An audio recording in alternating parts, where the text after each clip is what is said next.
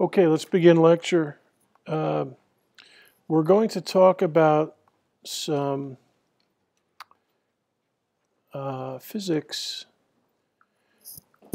today, isotopes and atoms, nuclei. But before we do that, I believe there's a couple questions. Go ahead.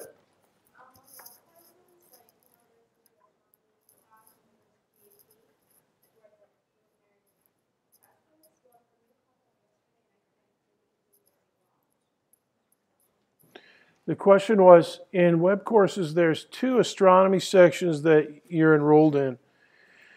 One is the regular Astronomy 2002 Section 3. The other is called GEP Astronomy, and that's for all sections.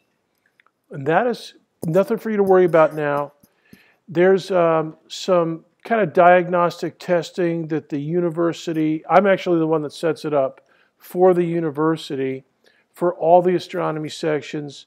And it's this little diagnostic test that we try to get, as many students to take as we can. We've had several hundred already take it, and that's good. That's sufficient for our planning purposes. It's not part of your semester grade, so if you didn't get to it, don't sweat it. If you did it, hopefully you did it. You did your best, and that's good. All right, so you don't have to worry about taking it. It'll still show up on your web courses, but you can ignore it for now. There's nothing else to do in there. Question? How long will I be extending the homework for the people that don't have eye clickers? I extended the very first one about, I think it's called Introduction to Mastering Astronomy. I extended that another month until the end of February. And if you're still, raise your hand if you're still trying to actually get into masteringastronomy.com. If you are still out, you've got to read discussions. There's a method in discussions. You email Evelyn Nemi and she'll get you squared away. She's already done like 15 students. Okay, so do that. And I'm going to expect all you guys to get it done. Now, so raise your hand if you haven't actually purchased the access yet. A few of you. Okay, those of you, is that your case too? Huh? Oh, it's in the check's in the mail. The access code is in the mail. Yeah, you're SOL temporarily. You're just going to have to get it as soon as you can. All right? And I'm not going to extend any more homeworks. I mean, if you're still fussing around with, mastering astronomy, not letting you in and stuff like that, and you have the access code, it means you messed up and you're not looking at discussions. Look at discussions. There's a perfect method in there for you to get it squared away. So get it squared away ASAP. All right? And the extensions, I'll have to, if you tell me that you haven't purchased it, or it's still in the mail, where did you buy it from? The bookstore. Their website? Yeah. Okay. So we'll have to handle that. Any other questions about lovely masteringastronomy.com? Yes.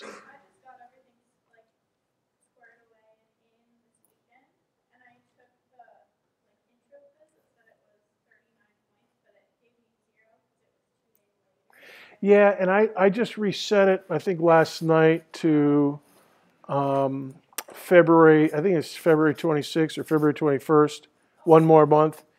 And so I think it'll change that 0 into a, and we're going to have so many points in there that 39 is going to look pretty pale, but, and that one's not really astronomy, it's just how do you use the equipment, so. Okay. Last time we talked about Kepler's, let's see if I can get this to, here we go. We talked about Kepler's 3 laws of motion and planetary motion, and this being the one that's of most importance to us, the third law, this is the form that Sir Isaac Newton figured out. P is the period, A is the semi-major axis, and then there's a bunch of constants up here.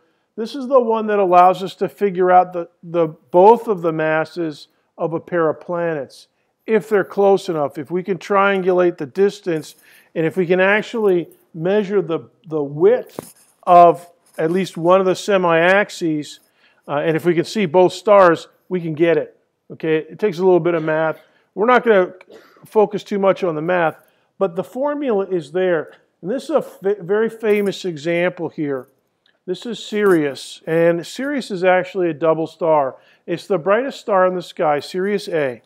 And matter of fact, I was looking at it last night.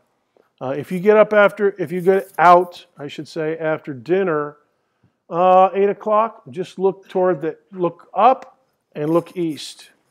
And you'll see Orion, you'll see Gemini, you'll see Taurus. Taurus is way high up. Pleiades way high up in the sky. Orion is rising from the east. And Sirius is also kind of low in the east, in the early evening, and then it'll rise and swing across the sky later in the evening. But it was one of the first stars that they were actually able to see, ooh, there's something orbiting that. They could see a wobble. They could see that something, they knew that there was another star there. But it took them a while to actually measure it.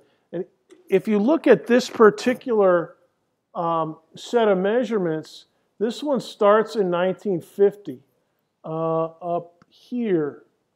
And it goes all the way to 1999, all right? And so that's about a 50-year orbital period. Sirius A is this one. Sirius B is the one that's orbiting, and it's a white dwarf star. It's very hot. It's white hot. It's hotter than the sun, but it's pretty small, so it's hard to see. It's hard to separate in the glare from Sirius. Sirius itself is really, really bright, and it's pretty close. And so it's hard to see that little thing. But we eventually got it, and we've been tracking it. And from that, from using this particular law here with M1 and M2, we can measure the masses of both planets. Or both, did I say planets? Yes. Both stars? Yes. Galaxies? Yes. If we can measure, especially measuring the semi-major axis. So write down measuring A. That means measuring the semi-major axis. If we can bag that, then we can get everything. But it's hard to do that if it's really, really far away. Because it's hard to get parallax. Remember, parallax. Oh, by the way, I was looking at a website that I really, really hate, and that's Wikipedia. And I hardly ever use it for Jack. But I was looking for, I hardly ever use it for anything. But I was looking for some images of parallax, and they actually have a really nice image of parallax, and how to triangulate a star and stuff like that. It's pretty cool. It's a nice one. Anyways, this is the toughest one, triangulating to measure A and LS, that means light seconds. So, getting, the number of light seconds, like the Earth to Sun distance, 1 astronomical unit is about 500 light seconds. It's about 8 minutes and change. And the other planets, Jupiter's many, many more, and Venus is fewer than 500 and so forth. And, it's a convenient unit, light seconds, for measuring planetary systems. But stellar systems, it's not quite so useful. Here's the stellar system that we were looking at Thursday.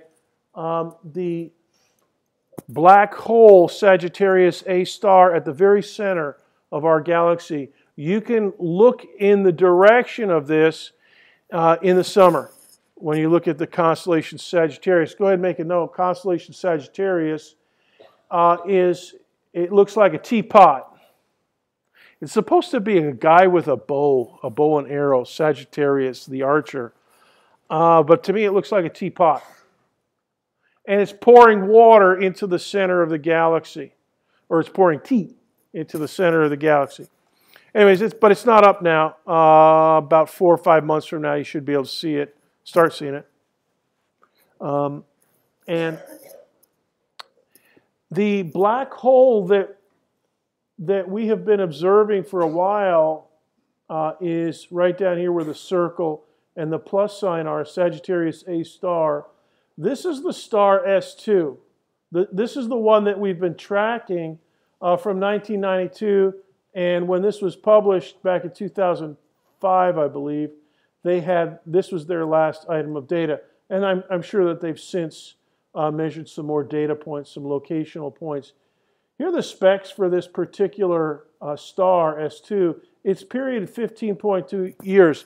Now that's equivalent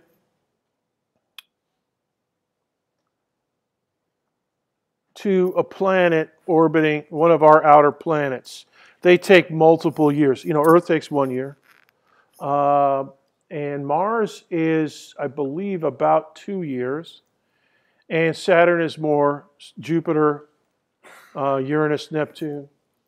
So this is more like a planet, but it's actually a star. The eccentricity of its orbit, we talked about that last time, 0.87. It's really elongated. And this one, the elongation is marked vertically. Semi-major axis, they measured it in 119 thousandths of an arc second, 119 milli-arc seconds. Now, the way that you would abbreviate that in your notes, 119 MAS, milli-arc seconds, which don't worry about memorizing that. This is a better way to express the semi-major axis, 5.5 light days. Okay, so for this thing, it's got a pretty big semi-major axis, 5.5 light days.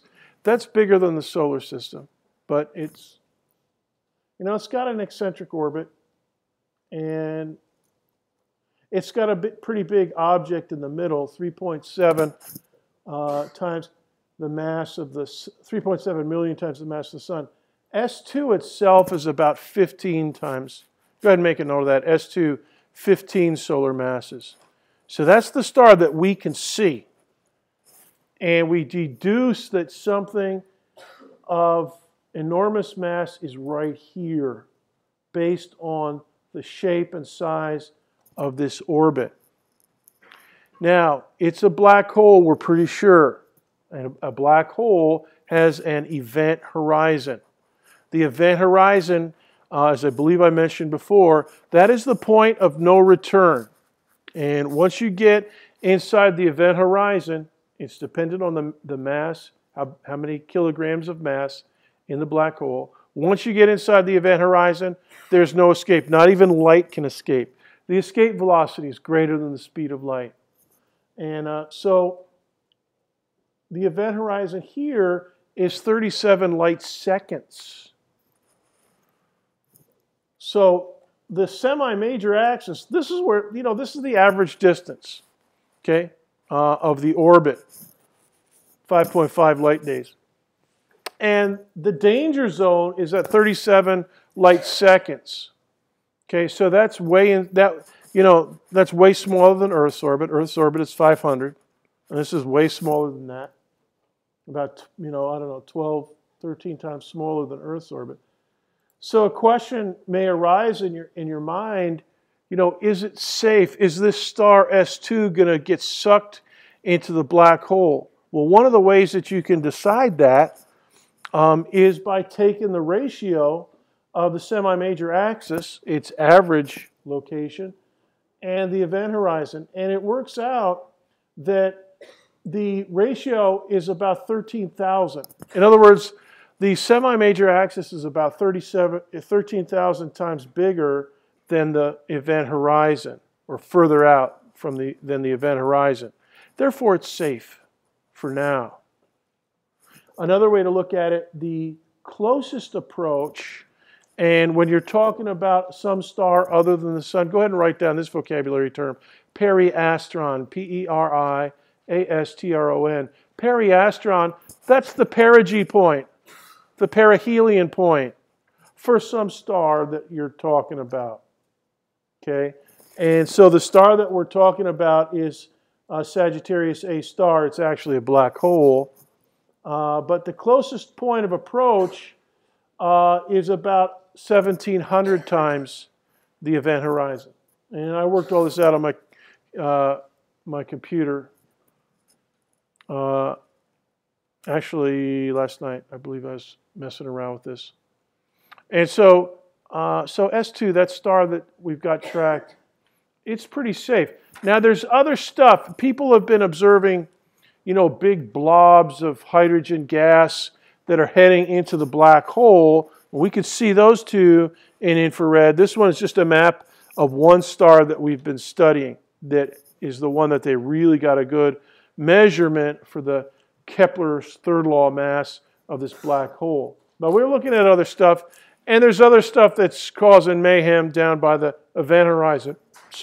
But S2 is pretty safe for now.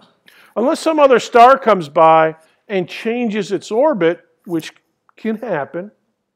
And if it changes its orbit, it might, it might dive straight down into the black hole, and then it won't be very long. One last thing about this event horizon, I think 37 seconds. What that means is that the point at which you cross the point of no return, Matthew, the event horizon, you're going to have about 37 seconds before you get down, maybe a little bit more, before you get smooshed out down at the very center. Because the event horizon is 37 light seconds away from the very center where everything's smooshed down to zero volume. A galactic black hole, you probably could survive crossing the event horizon because it's relatively large. In other words, the tidal forces that would rip you apart and turn you into a big piece of, linguine or spaghetti, those are for smaller black holes where everything's a lot tighter. So if there's a supernova that leaves behind a black hole remnant, which we think happens quite a bit, those are called astrophysical black holes. In other words, the remnant of a big star bigger than the sun. Those black holes, they'll grease you before you get to the event horizon. Because they're so small, the gravity's going to just pull you apart or anything as you get closer to the event horizon. This one, maybe not. That's a pretty big event horizon. So Kepler's third law, yeah, we're going to be using it a lot. It's one of our chief tools. Another tool that I want to give you some more instruction on today is electromagnetic spectra. And we've already viewed the Balmer series, H alpha. The other three lines of the Balmer series, H beta, H gamma, and H delta. This is an actual photograph taken, and there's H epsilon all the way out here. They're tough to get all the colors unless you have a really good dark lab and really good film and everything like that. But there was a guy from Switzerland named Joseph Balmer back in the 1800s, and he was trying to figure out, what's the numeric relationship between the wavelengths? Because they knew what the wavelengths of these colors were. 656 nanometers for H alpha, and they knew H beta wavelength really precisely. And he was trying to figure out, okay, you can count them from 1 to 4, 1 to 5 on this diagram, all the way out to H epsilon. But the wavelengths don't multiply. It's not wavelength, H alpha wavelength times 2 for H beta, or times 3 for H gamma. And so he was trying all different kinds of numerical patterns. I have no idea how he figured this out, but he did. He figured out that if you take n greater than 2, so starting at 3, and you square it and subtract the inverse of that from 1 over 2 squared, or 1/4, it's proportional to the inverse wavelength. And go ahead and write that formula down, and then write down next to it a little icon or emoticon of some guy that's, like crazy, because that's crazy complicated. All right? Now, you're not going to have to calculate. My physical science students, we calculate with Balmer's. It's not that hard, but it's really complicated. How that guy, it's just like Kepler figuring out ellipses. How he ever did that, I have no idea. How Balmer figured this out, I have no idea. But what he found was that it's counting numbers. It's just numbers. Sure, you got to square them, and then you got to go 1 over that, and then you got to subtract that from 1/4, and then you got this constant R. This is known as the Rydberg. I'll spell that for you. The Rydberg constant for hydrogen. What is it? 110,973,732 per meter.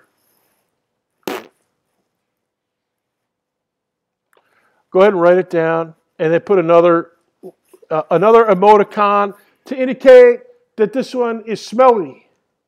You're never gonna calculate with this stinky old number. But there's a lot of nerdly guys, that do. They use the Rydberg constant, Rydberg, R-Y-D-B-E-R-G, some Scandinavian guy, I don't know, from Norway or something, Sweden, I guess, figured this out, the Rydberg constant. And it's a relatively complicated looking, but not that hard to work with. And so it leads you to this question. You've got a regular law, very, very easy to express. It's not like some mile-long calculus equation. It's pretty easy. A little bit of fractions, but heck, 7th grade, you tackle fractions. You don't have to have calculus to tackle fractions. So Balmer's thinking to himself, hey, this isn't too bad. And it's regular. I mean, it's countable. Nothing like that is it. There's nothing like that. This was the first hint of the quantum world. And the theory that explains Balmer's discovery, Balmer's formula, is called the quantum theory of hydrogen. So let's take a look at the quantum theory of hydrogen. Go ahead and draw yourself a hydrogen atom here. And my protons are always red, my electrons are always blue. And hydrogen is pretty simple. Now, we don't think that they orbit on circles now, but for our purposes today, circular orbits are kosher. They're a little bit fancier than that. And here's the beginning of the quantum theory of hydrogen. Only a few orbital levels are allowed. And so unlike the space shuttle or the space station, we can park that at any altitude we want, pretty much. Once we get it up there, we could fire retro rockets to put it up higher or bring it down lower. We could put geosynchronous satellites way out there. The ones that you aim your dish antenna to get satellite television. Those are up there at a very precise altitude. We can calculate that as nice as we want. And we can put a satellite anywhere we want in between, about the level of the space shuttle. That's considered low Earth orbit. And geosynchronous, that's a high Earth orbit. Anywhere in there we can put one. But atoms, no. Atoms don't do that.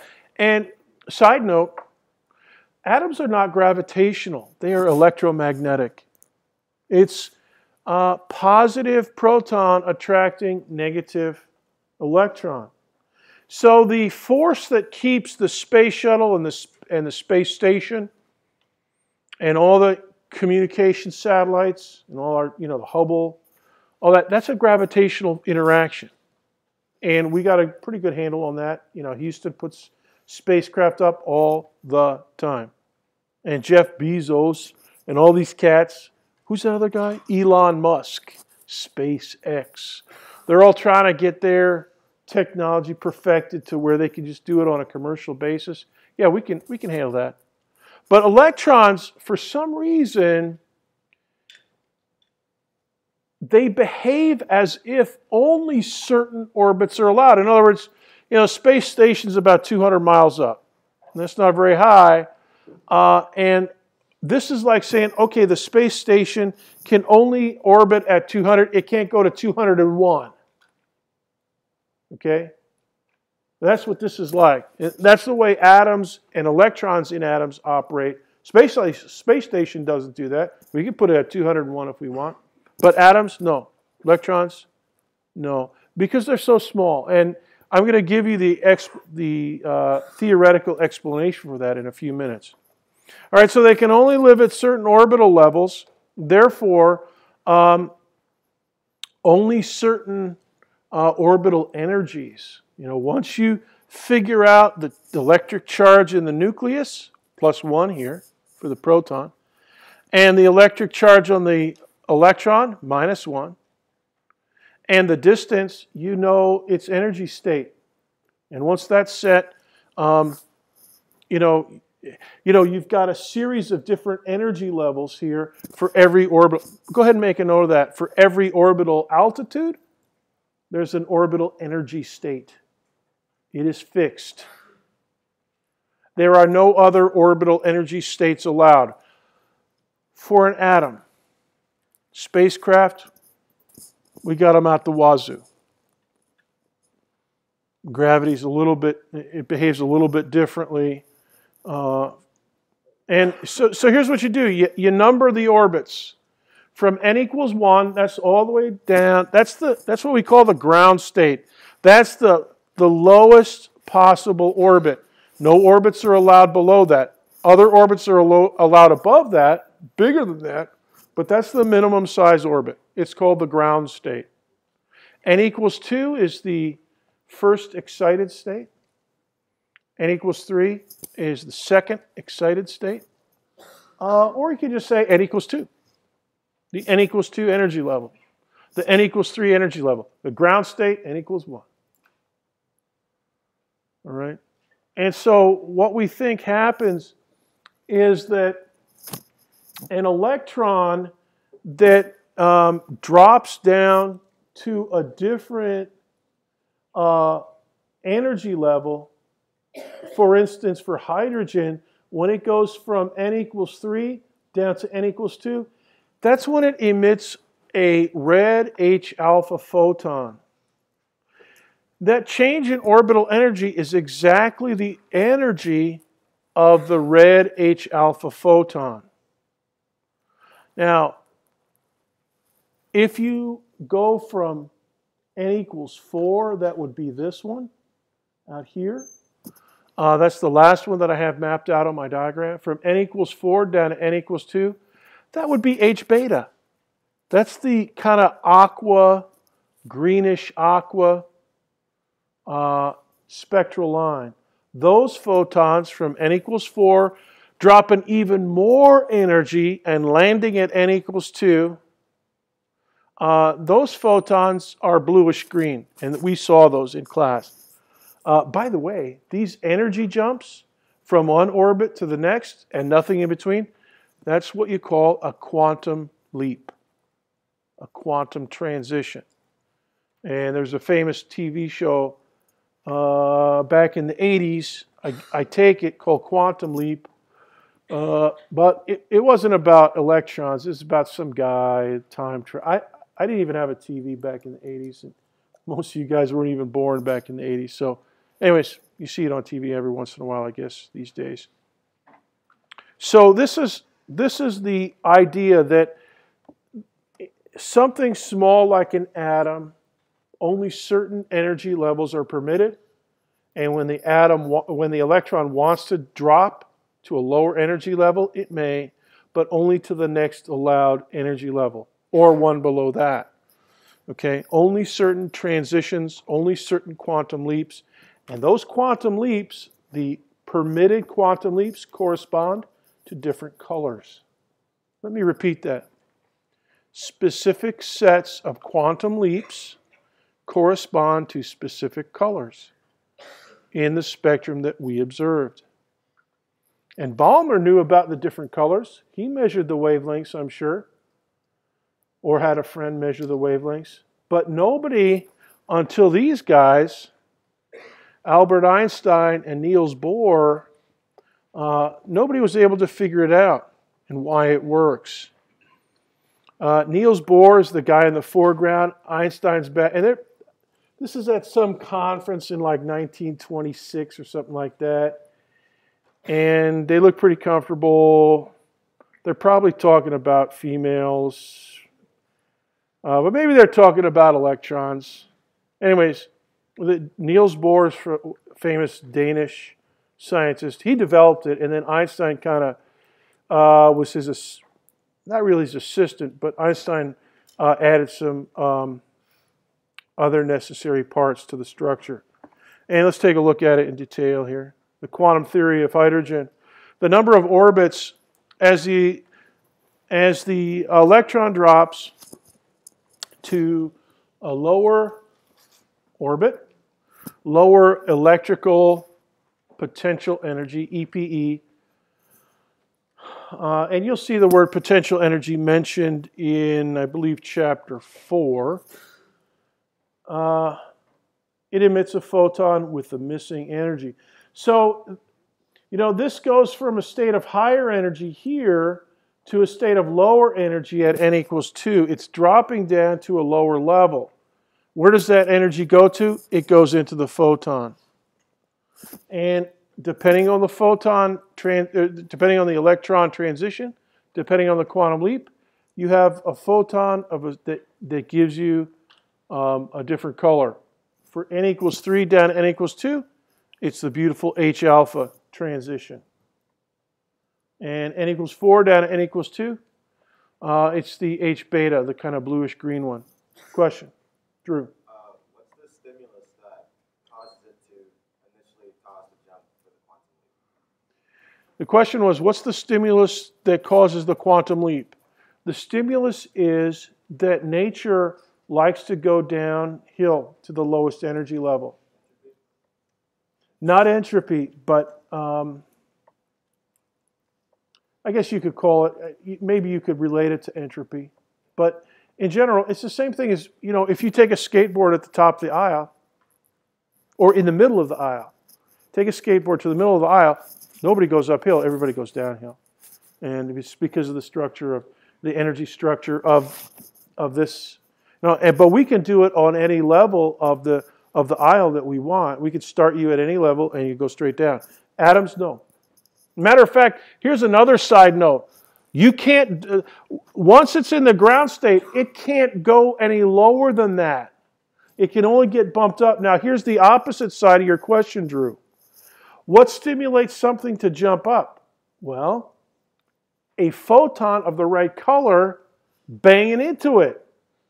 The reverse process is also true. If I have an electron here at n equals 2, and it's H alpha photon, it'll bang that electron up to the n equals 3 level. And in general, if you have a hot gas, Drew, most of your electrons will be at higher energies. If the hydrogen gas cools, or any gas really, it'll tend to have a distribution of electrons at lower and lower states as it cools. And then when it's totally cooled down, everything will be in the ground state. Okay. Question behind Drew. Yeah, that's what causes, you know, stuff to get up there. So they have to get up there so they can cut back down and drop a little energy that goes out in the photon. Right? So heat will do that, you know, and other photons will do it. Stuff like that. And you've read about that in the textbook. So here's the picture again. And let's just take a look at it. H beta n equals 4 down to n equals 2. And of course H alpha is n equals 3 down to n equals 2. H gamma, n equals 5 down to n equals 2. And H delta, that's this one over here, n equals 6 down to n equals 2. And I believe the wavelength of H delta is like 434 nanometers. So it's right at the edge of the V in Roy G. Biv. So a little bit shorter wavelength, and it's going to be an ultraviolet, and we won't be able to see it. But there's actually another line over here, H epsilon, that's almost into ultraviolet. Okay, so this is these energy levels, and only these energy levels are the guts of the Balmer formula. And you can make a side note to this. It is also the reason that hydrogen has a fingerprint. Why is that? Because compared to helium, helium has a different nucleus. It's got 2 protons in the middle of it, 2 neutrons. Now the neutrons don't affect the electromagnetic interaction with the electrons orbiting the helium nucleus, but the protons sure do. You have twice as much electromagnetic interaction, and that affects the energy levels that are permitted, and it affects the colors that are emitted by helium. And you saw a different set of colors for helium. They have their own specific fingerprints, and that is why, as I have mentioned before, every element has its own fingerprint because of these electron energy levels. Now, they might be infrared, they might even be microwave, they might be ultraviolet, but we measure them all of the time. Molecules as well. The molecules are way more complicated than this simple hydrogen model, but we see the same thing. Now the problem with this is, why does nature, it's like, okay, only certain energy levels are allowed. It's like your mom telling you, why do I have to go to bed? Because I said so. Do you ever have your mom say that? Because I see a bunch of people nodding their head, yeah. I think but nature's not like that. There's always a physical reason. And Drew, it's going to involve entropy, maybe, or energy, or something like that.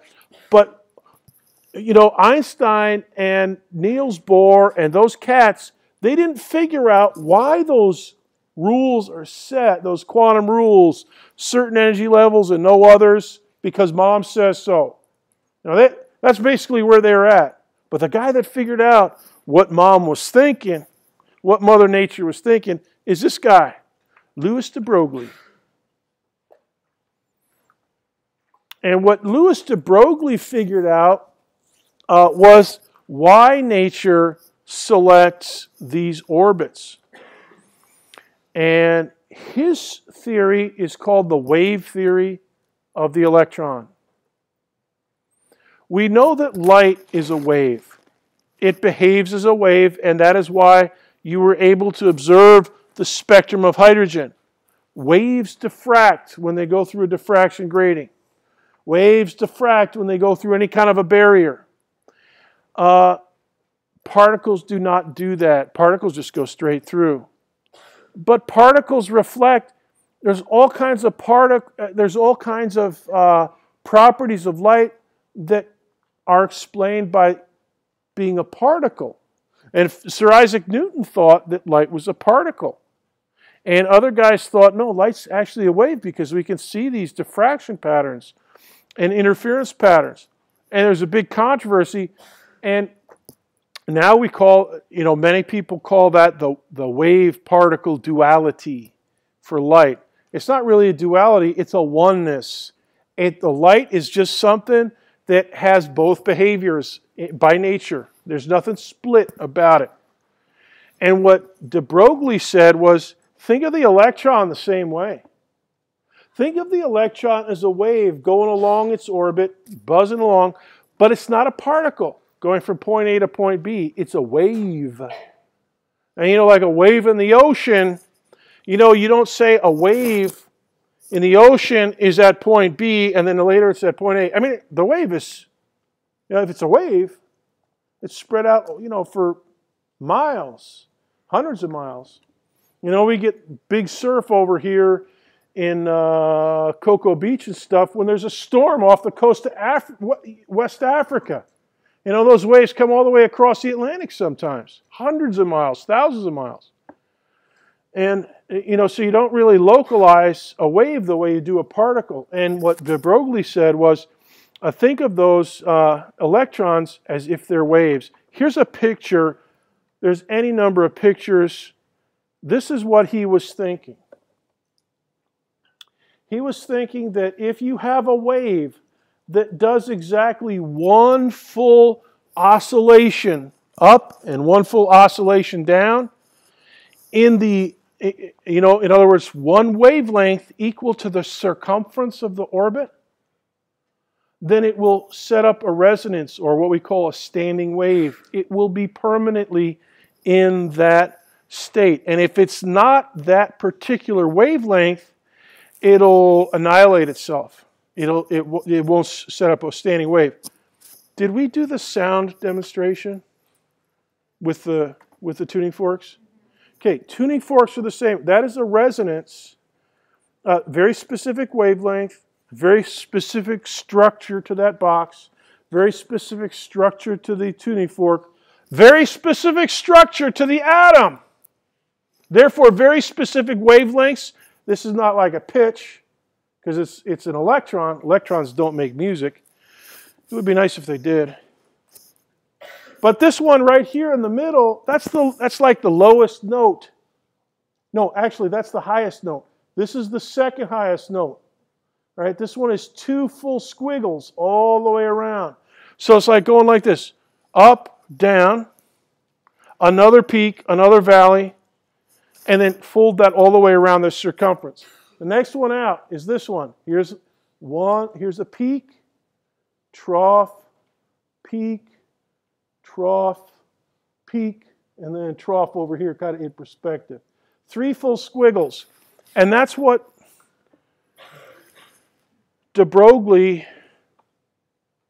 hypothesized. He said, if electrons are the same as photons, in other words, if electrons are particles and waves at the same time, then I've figured out what Mother Nature's thinking.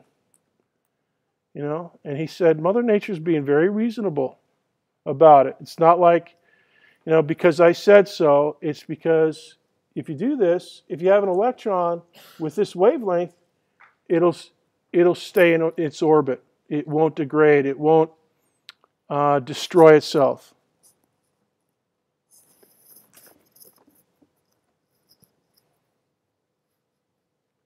Go ahead and write down the word destructive interference. Destructive interference. Destructive interference is like in the ocean when a wave, the peak of one wave's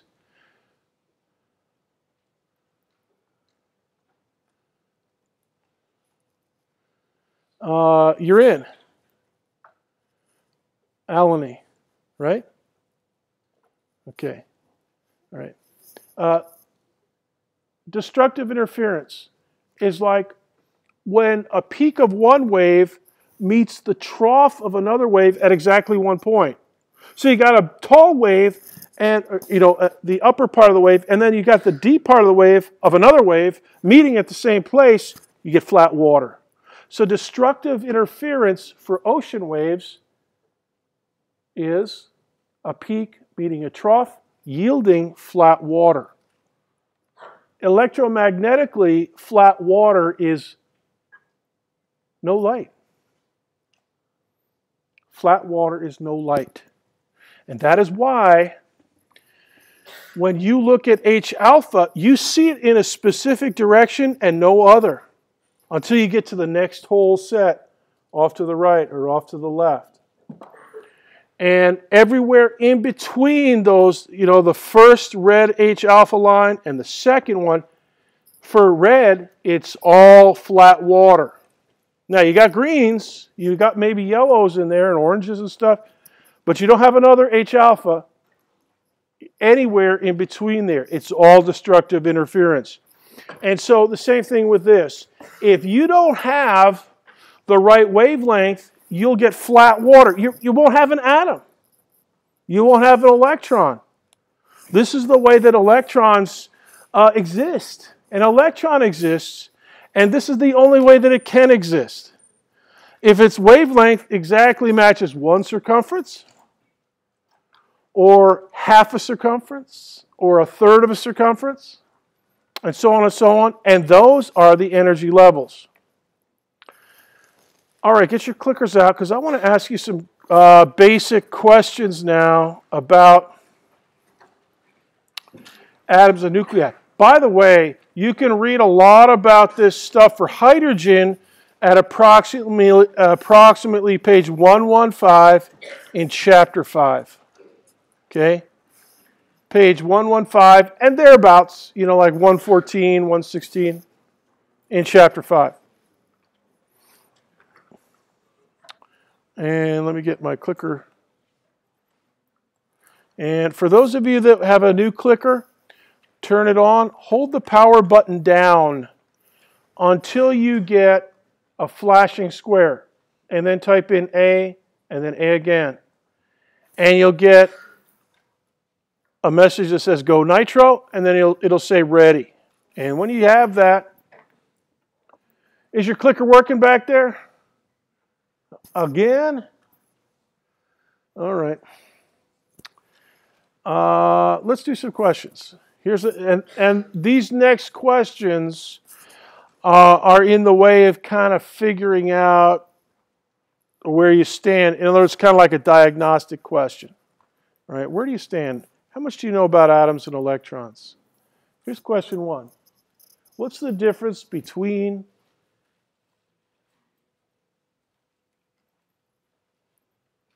go ahead and read carefully and vote.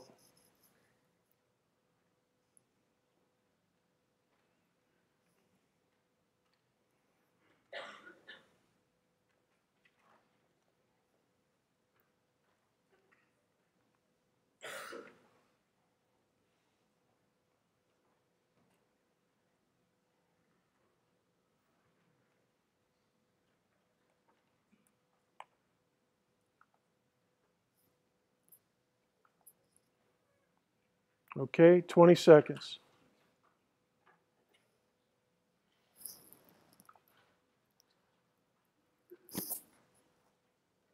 10, 9, 8, 7, 6, 5, 4, 3, 2, 1, 0.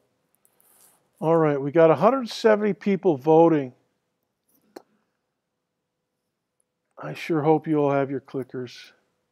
Yeah, we're going to start needing them. Let's see what you guys voted for. Yeah, most of you got it. All of these are correct. A few of you voted for A, B, and E. And actually, E is completely, that's like -5.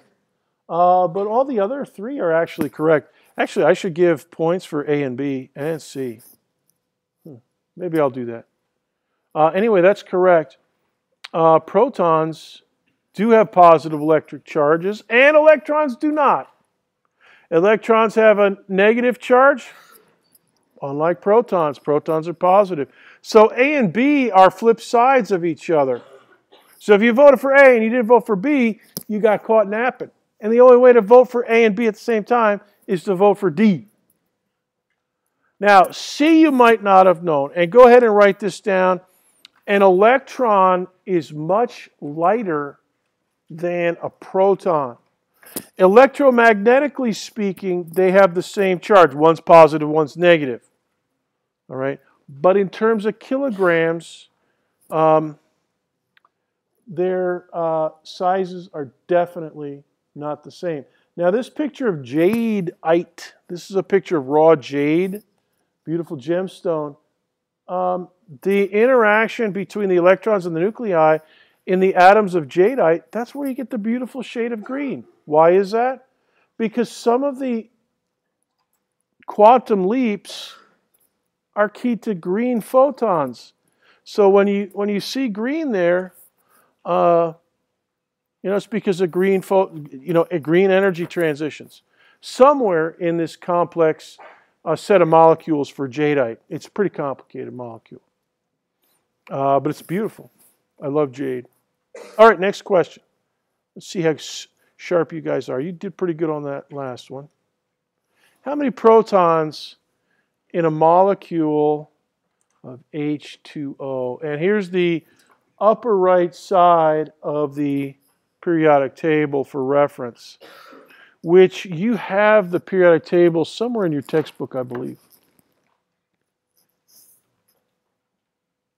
And for what we're doing now, we're kind of leading into the concept of isotope. You're going to want to know about the periodic table and just refer to it and stuff.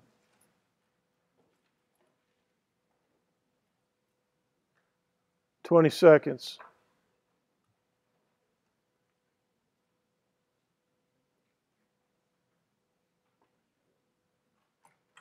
"10 seconds.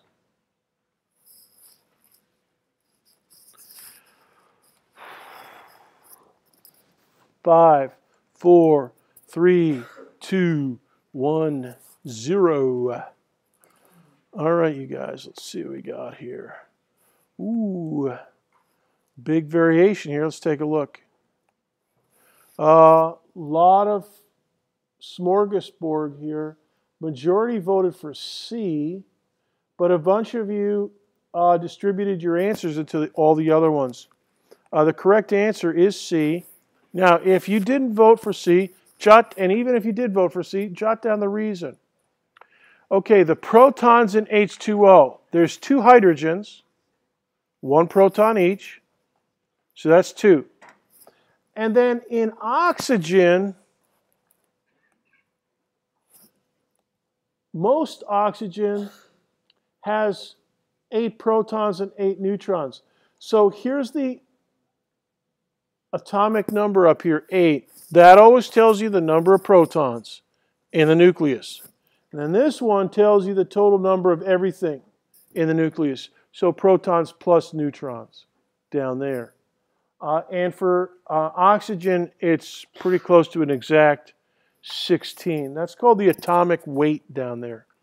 And when you look at your periodic table, in the textbook, there's a little blurb about what each of these numbers are. Okay? Now, let's talk about isotopes. Isotopes. There are 3 isotopes of hydrogen that are relatively common in the universe. And a normal hydrogen is 1 proton and no neutrons. And that means in notation, this is isotopic notation. The mass number is here. The atomic number is here. Okay. Now, these guys up here, these are the isotopes. Here's regular hydrogen. Most hydrogen in the universe is like this. 1 proton, 0 neutrons, and 1 electron zipping around. Now, all hydrogen has 1 electron zipping around and 1 proton.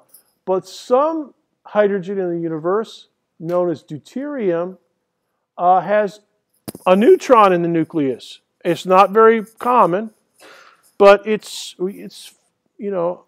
not super hard to filter your water and get a little bit of deuterium out.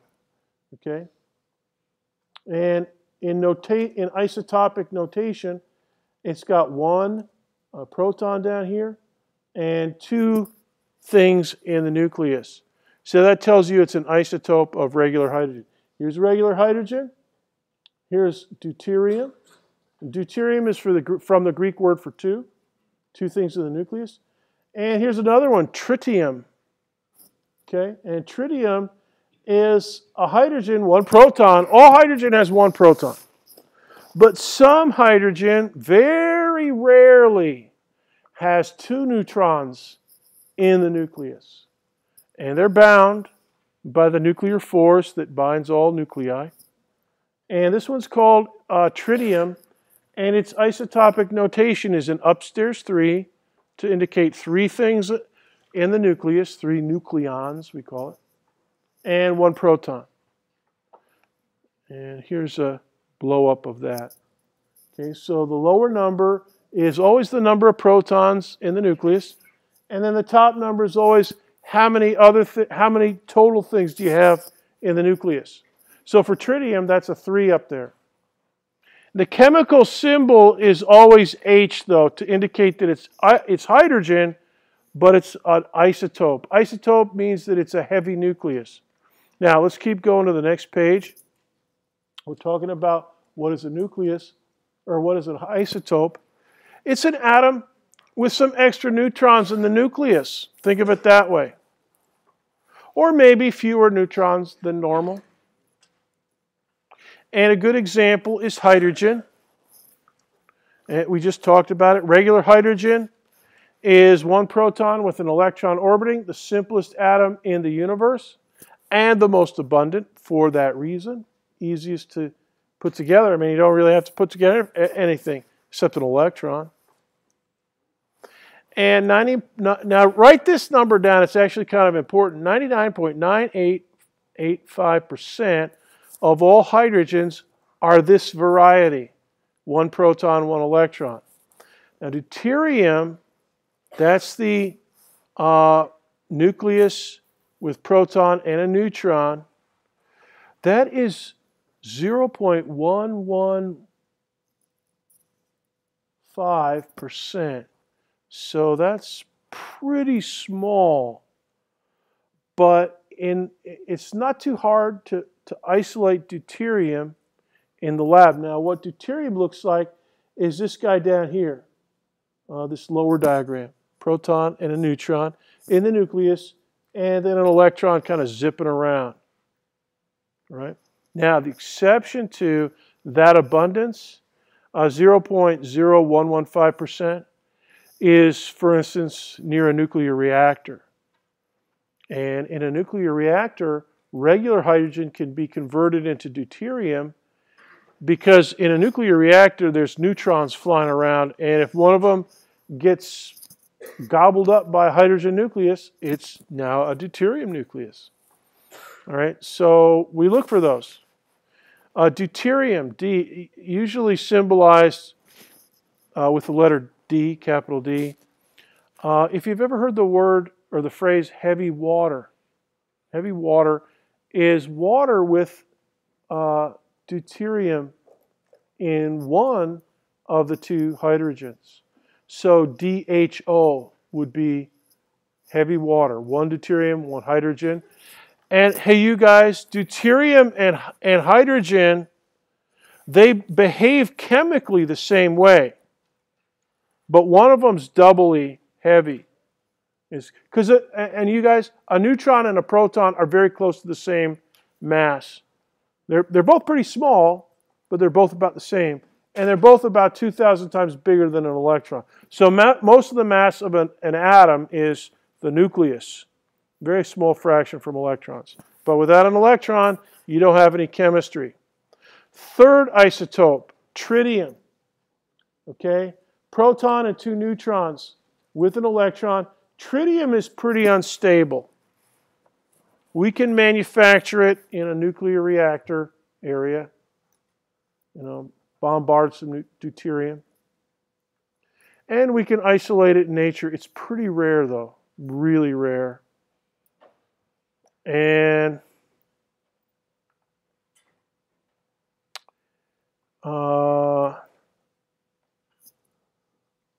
tritium is what is used in, well, all 3 of these are used in nuclear weapons.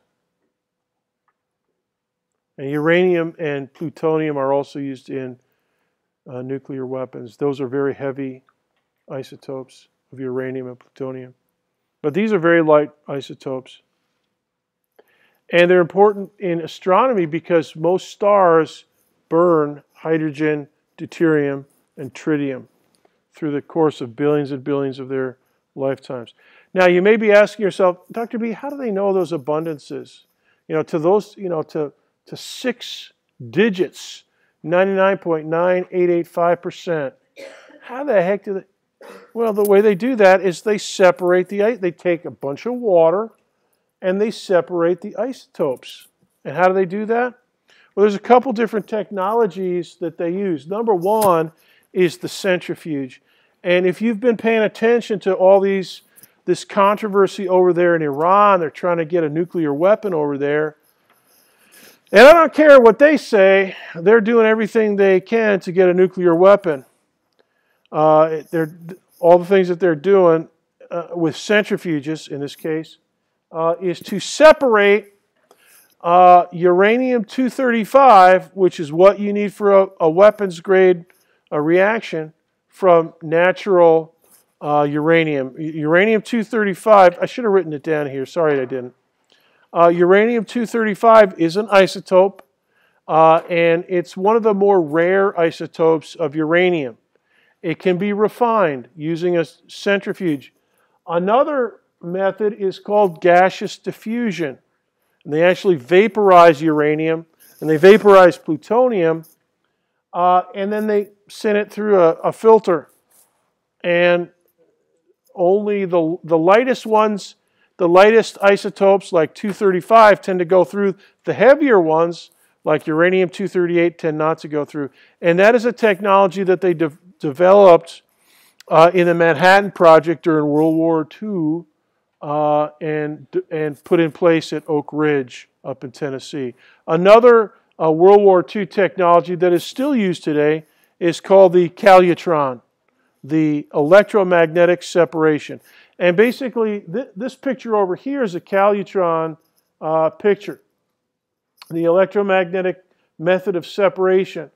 And basically, you have a hot source, and things go flying out of this little window here.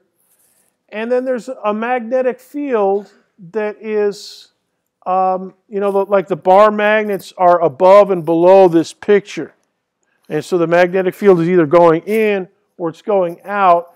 And that causes the atoms to move on a circle. But because they have different mass, they go to different locations. Okay? And so that's generally the method that is used for isotopic separation. They have different masses. Therefore, when they're subject to the same forces, the lighter one will get going faster and get there sooner. And the heavier one will not. And that's basically what a centrifuge does, gaseous diffusion, electromagnetic, the calutron, and all the other methods. Now, they have methods that you're not allowed to talk about, and that I don't even know anything about. So those guys, this is the old-fashioned stuff. It's all declassified. But by God, 70 years ago, in 1945, if I had this slide up, man, I'd have the FBI on my case and everybody else in here. So here's a picture of Oak Ridge under construction. This is the Y12 plant. This is where they had calutrons.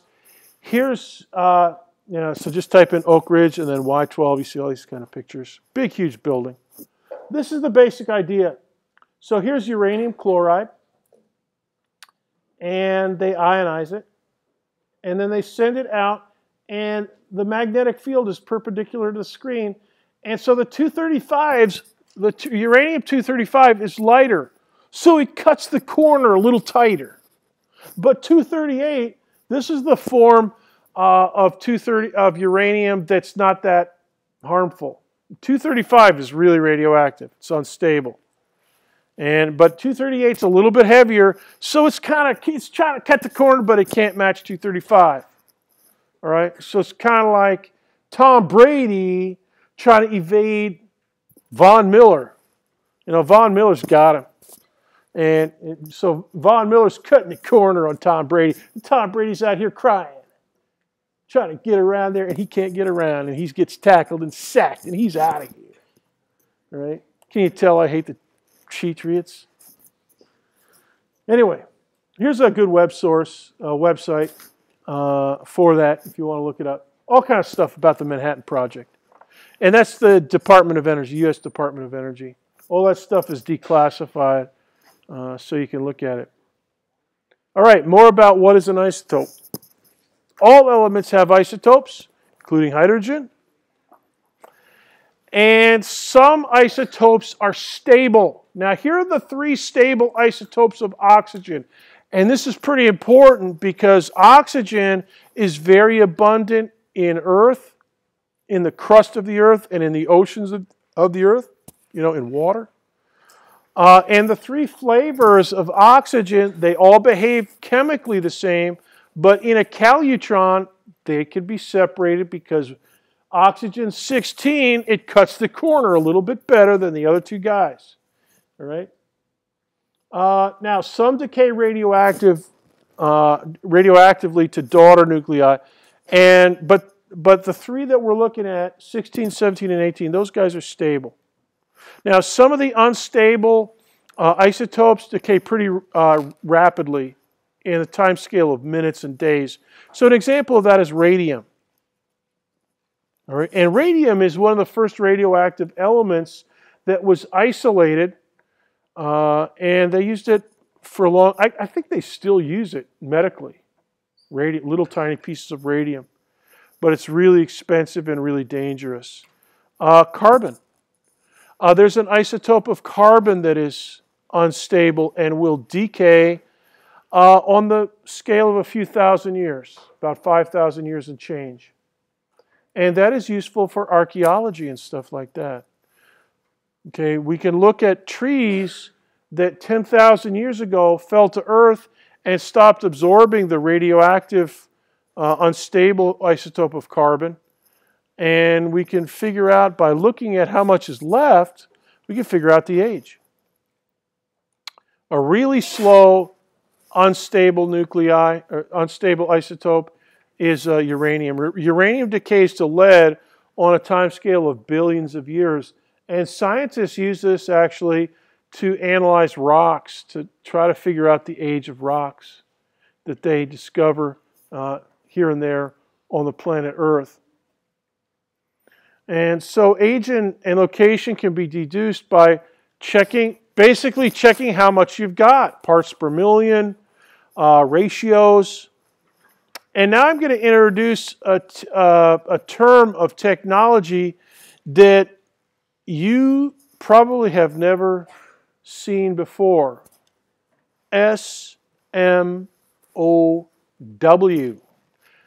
SMOW. And I didn't misspell it. SMOW. It's superimposed over a picture of a beach with waves coming from the ocean, water waves from the ocean. SMOW stands for Standard Mean Ocean Water.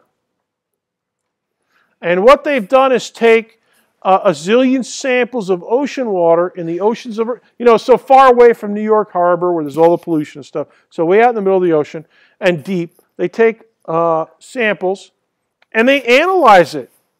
And the ratio of oxygen 18 to oxygen 16 is about 2,005 parts per million. Okay, that's about 0.2005%. Right? Now, if you have something else from another planet, you might not have the same. But for ocean water on Earth, standard mean ocean water, mean means average, it's that abundance. Oxygen 17, the ratio of oxygen 17 to oxygen 16, stable. They don't decay. They're stable nuclei. And on Earth, in our oceans, 379.9 ppm. All right, so we're looking good. And that's about 0.0379%. 0.03799%. Now, what we do is use this set of proportions, and there's also proportions for hydrogen, deuterium, and tritium in ocean water. But the thing that we're going to use a lot is the oxygen ratios. And so what we look at is what's the SMOW for, say, Earth rock, or down here on this other line here, this steep line with all the dots, That's the data line for certain kinds of meteorites that fall to the Earth. Okay, so what we do is we measure the oxygen 18 ratio, we measure the oxygen 17 ratio, and then we plot it up on this thing. And if we find something that's down here, we're thinking to ourselves, well, yeah, a lot of stuff is similar to Earth, but there's not. But some stuff we found is not. So these guys up here, these meteors up here, these meteorites up here, they're right on the Earth-Moon line. Moon rocks, Earth rocks, very similar. Moon rocks we got from the Apollo missions. But these guys down here, these ones, CAIs, those are out of the pattern. And that tells us something about the history of that particular meteorite. Now, look at this one. This is a meteorite that they found in 2011, just 4 years ago. It's called NWA 7034. It is from Mars. And how do we know that? We've had all kinds. I'm starting to get excited now. And you know it's the end of the period. Oh, we've had all those rovers, all those the toaster ovens on wheels up there, and we got bigger ones up there now, and they're checking isotopes, they're checking everything they can. And so we know what the isotope ratio is. SMOM, standard mean, standard mean, SMRM, standard mean rock of Mars. We got it. And so has this. That's a chip of another planet. So here's what happens. An asteroid crashes into Mars, and all those fragments go flying out into space, and some of them landed in Northwest Africa. And somebody picked one up in 2011. All right, let's dismiss. I'll see you on Thursday, and we'll finish up isotopes. You're dismissed.